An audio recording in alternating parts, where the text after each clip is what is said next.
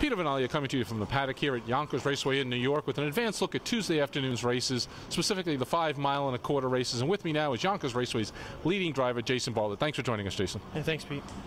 In the 7th race from the rail, you're driving Raise the Curtain. Now, this is a horse who earned over $100,000 last year, and you drove him to wins at Pocono and here. Showed good speed in most of his tries here, including a wire-to-wire romp from the rail. Yeah, he's a nice little horse. 5-year-old now, made $100,000 last year, like you said. So he's a nice horse. Draws the rail here. Not a real tough group. So I would think he'd be okay in this field. Yeah. Any reason to think, with the kind of speed this one does show in most of the races, any reason to think the distance will be an issue? No. Tim's a good trainer. So no issues there, I don't think. All right, and in race 8 from the rail again, good day of draw so far. You're driving Hidden Identity for trainer Tom Malici, the top Yonkers connections, Tom Malici and Jason Bartlett. Third in his last, but that came after a couple of breaks, and he had a late surge, but not quite good enough to catch Savruga, who, to be fair, can be tough to catch when he's on the lead. How was he in that race? I would just say okay. I had trot at the end, but I really, I wanted to move him down the backside, but really didn't have enough trot to go forward, so I just kept him in. Hindsight, I wish I would have just pulled him, but who knows if he'd even been third. So, he has good enough gate speed.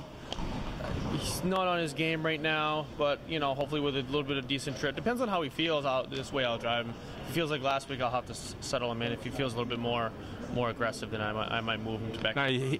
Now he's 2 for 3 at the distance, and he certainly should be one who can take advantage of the rail draw. Yeah. This is not a terribly tough group either. The 7-horse raced really well last week. The 6-horse was good too, but mile and a distance, anything can happen here.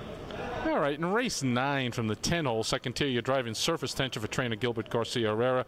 Now, you were second with him this level in May, and third two-back again at this level. Now, he jumped it off in his last. What happened there? I think he had a little trouble with his feet. His feet were bothering him a little bit, and he was a little sore there going in the first turn. So I would expect to be a little bit different this week since he's back in.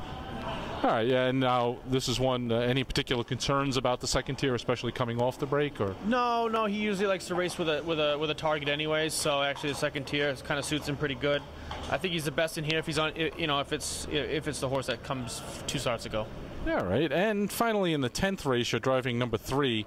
Actually, next to the last one, the 10th race, you're driving number 3, Perfectly Enough S for trainer Marcus Melinda. Now, this is one who earned a lot of money overseas. 1 win in 6 tries, with that win coming here at Yonkers. I know you've never driven him. You've raced against him. What do you know about him? On the track, he just looks like a professional. Great-looking horse, great gated horse. Obviously he's made a lot of money overseas. Just looks like a really nice horse. It'd be great to get the drive on him. Yeah, now this is. Have you talked at all with Marcus yet about the horse? No. He'll be here on Tuesday, so he'll tell me what not to do and what to do. So we'll take it from there.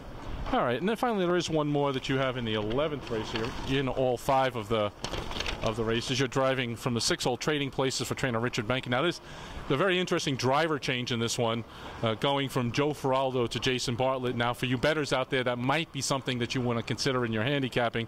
Now, both you and Joe have achieved the same result with this horse, finishing second with this horse, so you're on a par at least with Joe Feraldo. Now, you drove him last year and in January. Tell us about him. Hasn't been racing that great by the looks of the lines there, so doesn't have a lot of gate speed to get involved. Looks like we're going to need some luck here, and hopefully with a decent trip we can get a piece of it. Now, he seems to be getting a little bit of a class relief. That certainly seems to be helpful for this horse. Yeah, I think some other ones are getting class relief in this race too, so so we're going to need a little luck in this one. So for you baseball fans out there, it's sort of like having a donut on the bat.